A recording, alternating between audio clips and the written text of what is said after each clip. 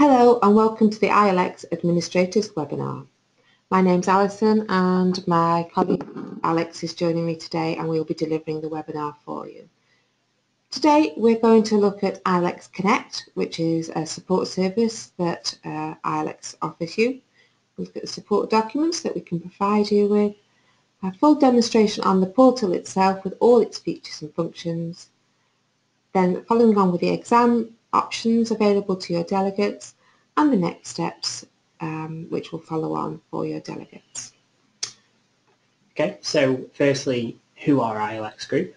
Well, hopefully by now you will have heard of us. As a training organisation, we've been around for around about 25 years now, and we're known for providing project, programme and IT service management training. All of our courses are fully accredited and globally recognised qualifications.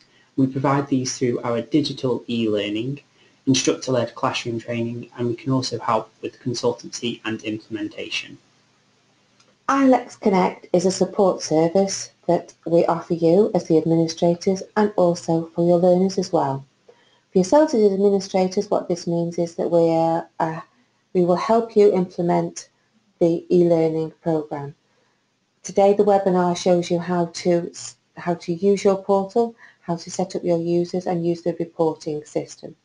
The reporting system within our portal is quite an in-depth report, but ILX Connect also sends you, the administrators, a monthly overview report and gives you a good view of what's happening within your portal, keeps you connected. If you have any questions about that or anything else, please do contact us at the support service desk here. We are quite happy to help you in any way, answer any questions. So our next thing we're going to do is, which probably what you've all attended for here today, is a demonstration of the portal itself and all its features and functions. So we'll start that now for you. Okay, so as an administrator, when you first log into the portal, this is the overview screen that you are greeted with. So you've got all your information down here. So you've got your URL, the date that it was created, and the total amount of users there. You've got summary information about your course completion statuses. So you've got not started in red, incomplete in orange, and completed in green. So you can see from this portal that no one has actually completed their course as of yet. You've got the contact information down here as well. So you'll have your ILX account manager at the top, and also your name will probably be there as well, along with other portal administrators on your portal.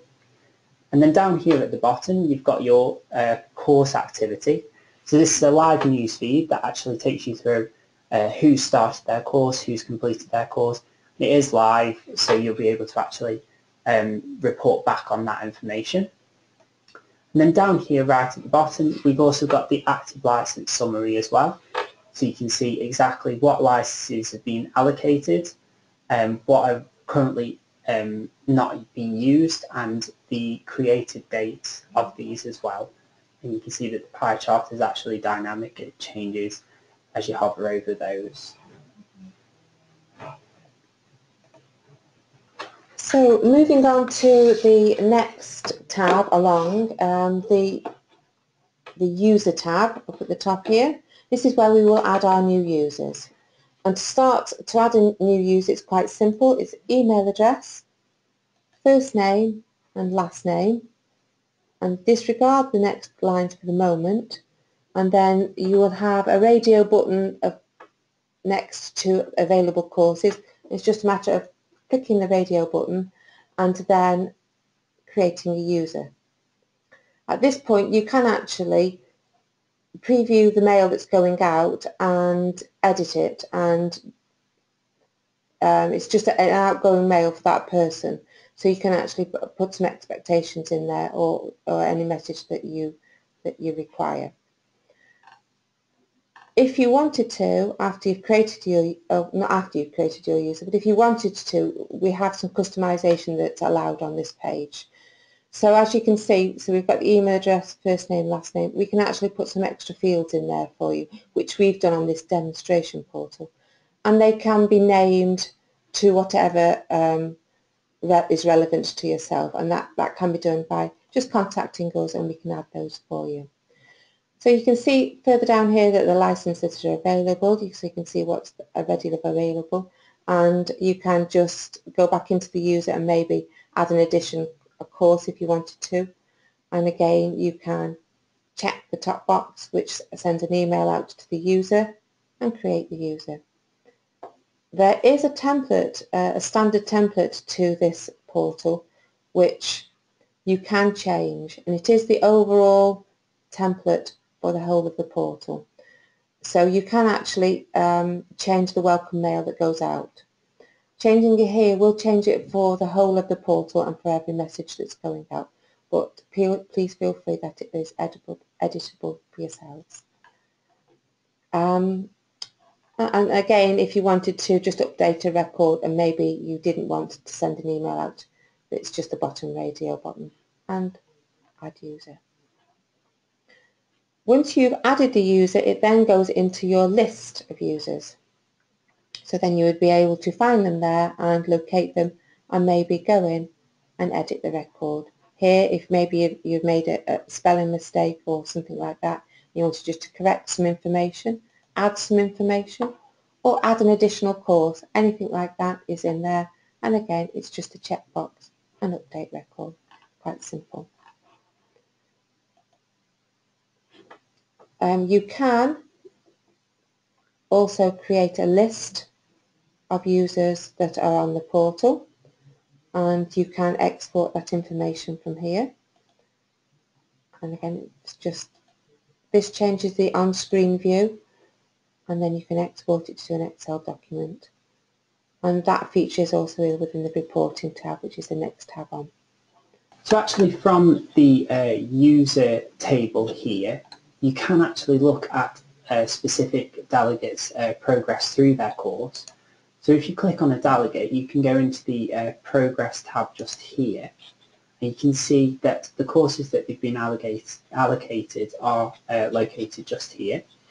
And then you can see the ones that they've actually started, so you can see Prince 2 Foundation there is incomplete by this delegate, and you can click on this little play button there, and you can see all of this information that's broken down into a more granular level for you, so you can actually report on exactly where within the course they are. So we can see this delegate's actually completed all of their sessions. They have only spent a minute in those sessions, so probably not intensive learning there. And you can see their first exam, so they've actually only had one attempt at the exam simulated, their first exam and their latest exam result there. And then that also breaks down down here per question as well. So then if you want to go on a more general report, if you click on the report tab, you've got all courses just there. So you can see that we've got the dashboard, which is quite similar to the summary dashboard. So we've got this information here, we've got our completion status information just there. See all your courses not started, in progress and complete. You've got this information, this completion status here. So this is normally a line graph, but actually no one within this portal has actually completed their course. But this will give you a month by month report on how many people have actually completed their study within that month. You've got your active license information there as well, and you've also got your newsfeed, and that's more specific when you break down into the actual course. It's just there. So if you wanted to run some reports for your delegates on specific courses, I think it's probably most recommended that way. You get a better overview. So if we pop down to maybe Prince 2 Foundation, and immediately we see there's a summary. So there's just a summary on this course itself, again just telling you the progress of the people who have got Prince 2 Foundation. We've got a license tab there which actually breaks down the licenses that you have been purchased or had put on the portal. So we've had 2 sets of licenses put on this portal. We've got 10 purchased, 7 allocated, and they've got an expiry date of January 2017, and again It's another set that's been added with 13 licenses, one allocated until April 17. And we can actually click on either of these lines and report on the set of licenses itself, or we can report on all foundation delegates. So for this demonstration, we've clicked on that. It is actually only one person within that report. Probably not the best one to demonstrate on. Maybe if I just go back to the licensing, the user progress, and we'll go on all. That's better. So it opens up all the people that have a Prince2 Foundation course on the portal, and it gives us an overall on the view of the page, and we can scroll across there and have a little look. Or if you want to, you can actually export that document into an Excel file, and then you can manipulate the data as much as you like afterwards. That's quite a popular way of viewing the data. And again, here you can see the bar graphs on a certain person's record, and we click on there, and it will actually click us into their personal record of how they're doing on their exam, which is quite useful if you're just wanting to see the results of one person. So we have one more tab that's left on your portal, which is the Configure button at the top here, and you have access to all the resources that are on the portal. Here is a library of resources. Now, opening this tab, it actually shows you all the resources that are available for every course, and you do have access that to as an administrator. As a user, as maybe just given access to a Prince2 Foundation course, then you can see that the resources are grouped into topics. They would actually only get the resources for the Prince2 course, and they would just see the relevant resources for the course that they're showing. From here you can actually, if you wanted to, create your own set of resources, and again it's just a matter of scrolling down to the bottom here, and there you can create a group. You name it, and it's like this one's been named Prince2, and then you will get the additional resources. You click on that and you just add whatever you wanted to do to add in there, and that would create a library of your own resources if you wanted to add them.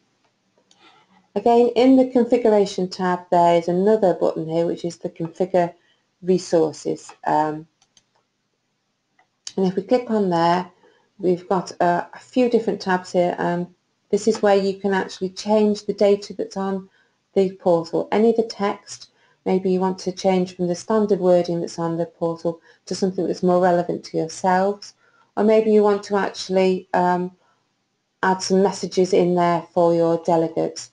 This is where you would do it from. So each field that they log on to, there's a text field to it, and it can be easily edited just by clicking into there and just adding your own wording.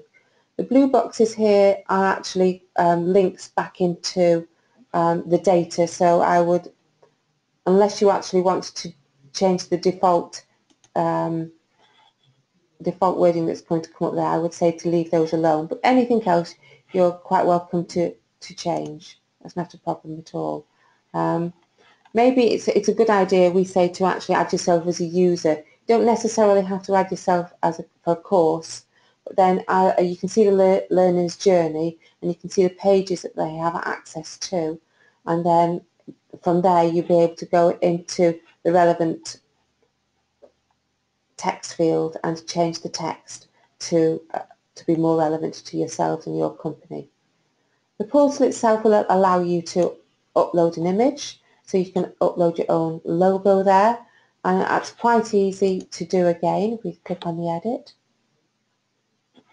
It's just a matter of browsing onto your PC, finding the relevant logo and uploading it, and it's quite simple to do. The template that when we were saying we created a new user and I said you could edit the template that goes out, again you're able to access it here and edit it there. Might be easier to view it there than it is in the actually add user screen.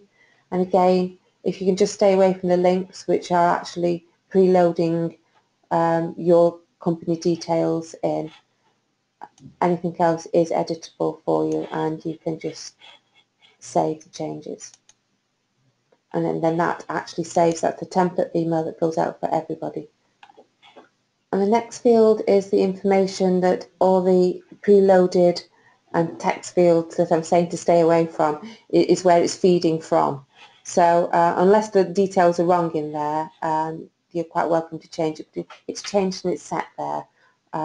So that's something to bear in mind, I think.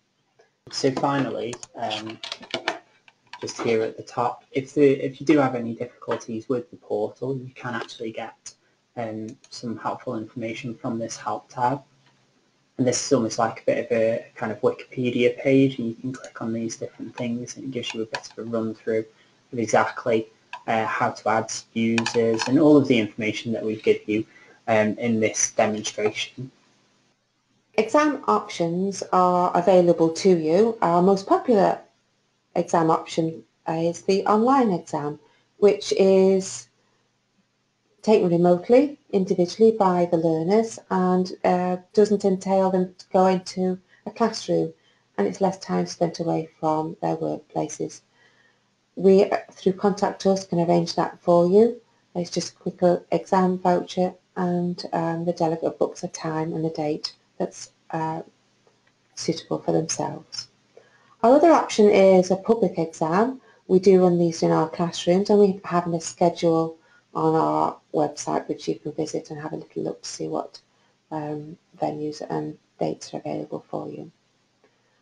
The other option is, as an administrator, you can actually become an invigilator yourself and arrange an exam to be taken on site. And again, ourselves at Contact Us would arrange that for you. Next steps. This would be for looking at the learners, really. We've set our users up. Hopefully they've got their courses and they're ready to start their learning. And we run a webinar for the learners to just explain the features and functions and offer our support service here at ILX Group. If you'd like them to attend that, please contact us. We do also if you go to our website, they are available there, and the learners can just book on independently to the available dates. I do recommend that. It is a good way of actually, we run through the course itself, and we just go through all the features and functions about the exams, hints and tips on how to get the e-learning done. So it is quite useful. It takes 30 to 40 minutes out of the time, and I think it's a good grounding ahead of doing the e-learning. So if you have any questions, please contact us at ILX Group. Our details are there on screen, and our phone number as well. Please use those. We're more than happy to take any of your questions or help you with anything we have. Any questions, please use that. Thank you for joining us today, and goodbye. Thank you.